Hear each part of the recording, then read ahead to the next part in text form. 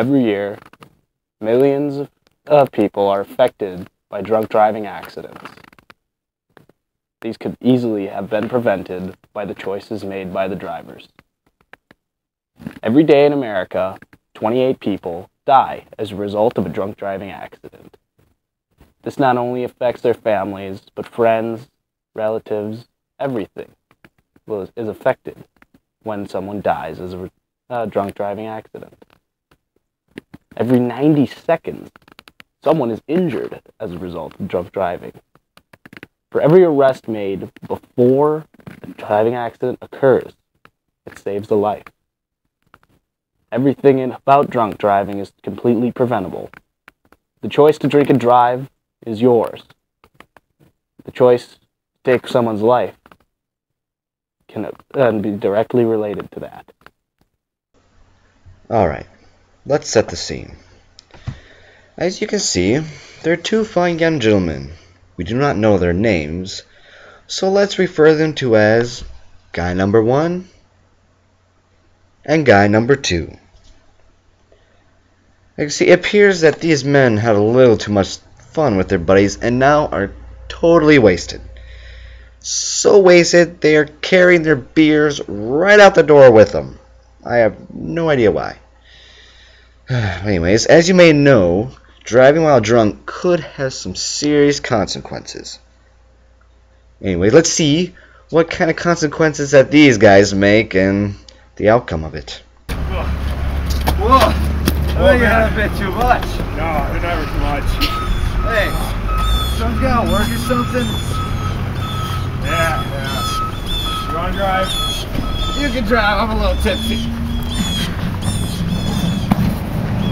Hey, you sure you can drive? I can drive, yeah. I can't see what's door. I'm better driving drunk than I am sober. Alright. What? Well, they already screwed up. I wonder if these guys know that over 1.2 million drivers were arrested in 2011 for driving under the influence of alcohol. And because of that, it cost the United States $132 billion, yes, billion dollars a year. Making the choice to drive while drunk doesn't just harm the lives of you, your friends, or others. It also harms the life of that '07 Mercury Milan with a 4-cylinder, 2.3-liter engine running at 29 miles per gallon. And that interior is also looking fancy too. Don't get me started on that. It has that nice black and silver dash. The doors are all nice and silver. It's all fancy. And like all fancy cars, they got that cool looking clock. You know the one I'm talking about. Not the digital ones. I'm talking about the luxurious ones. The big high class clocks with the minute and hour hands. You actually have to know how to tell time to figure out what the time is. That's when you know that this car is high class. And all that fanciness, you do not want to sacrifice that car. Plus, the insurance will go up. Just think about that. Wait. These are real people? These aren't actors? Who hired these people? These are real people. You found these random people and started recording them and they didn't care? Is the cameraman keeping the peace? What is the cameraman doing? He's just recording these guys drive around drunk? I thought these were actors. So you're saying these people are real? The car is real, the town's real, the bar is real. That's real booze. And they're really drunk? How are we getting funded for this? How's the government funding for this PSA if these aren't actors and we're really endangering real people's lives? Am I still getting paid? I am? Alright. I guess I can roll with this even though this is completely retarded. This makes no sense. I thought these were actors, so we're really putting these people's lives in danger. Alright, I guess I can deal with that. Just ran a stop sign. Why is the cameraman not having him stop at stop signs? What the heck is going on? What the f is this? This is not what I signed up for. I wasn't expecting to actually put people's lives in danger. This is ridiculous. At least make them stop at stop signs. Come on. I guess that just shows how bad drunk driving can be. The bar. That's where we need to go to the bar right now. Sure. He's letting them go to another bar? What the is going on? This is weird. Someone get these guys off the road. Oh, nice, nice. Now he has the passenger driving for him while he's taking a nap? This is ridiculous. He's still drinking. What? Come on, cameraman, do something. Just going to let him go. Oh, yep, now they're freaking out. Oh, great. And they came in like a... Oh, and I failed to mention... They were chasing after a Budweiser truck before this even happened!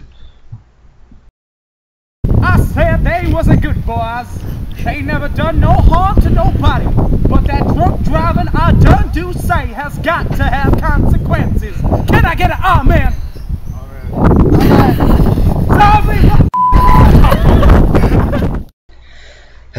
This would never happen if they would have called a taxi or a friend who's not been drinking to take him home. None of this would ever happen. But real quick, since I'm pretty fed up with this already. Real quick, let's show you the right way to do it. Let's take it away, guy number 1 and guy number 2. Can you drive? No, I can't drive. Can you drive? We should just call it taxi. You know what? That is a smart idea. Good job. Hey, kid. If you're really drunk and wasted, the smart thing to do is call a cab. Like we're doing right now, because we are responsible. Oh, I spilled my beer. Couldn't have said it better myself. There's many great reasons why you should call a cab. First of all, you lose the risk of dying. That's a really good chance. That's a great reason. You don't die. And plus, you get to relax. You get to chill in the back and just let the taxi driver do all the work. And plus, and I say the best reason of them all is because you get to ride with this guy. Look at them shades. Look at those sideburns. That is something this dude is so proud of, are those sideburns. This dude has so much style. He is a hell of a lot of fun to ride with. So there's your reason. Well, I'm done here. Narrator dude, you take it. This has been one hell of a journey. I hope the images and videos you've seen today will help shed light on the tragedy caused by drunk driving accidents. Please, make responsible decisions and use designated drivers to get home safely after drinking. Thank you for watching this video.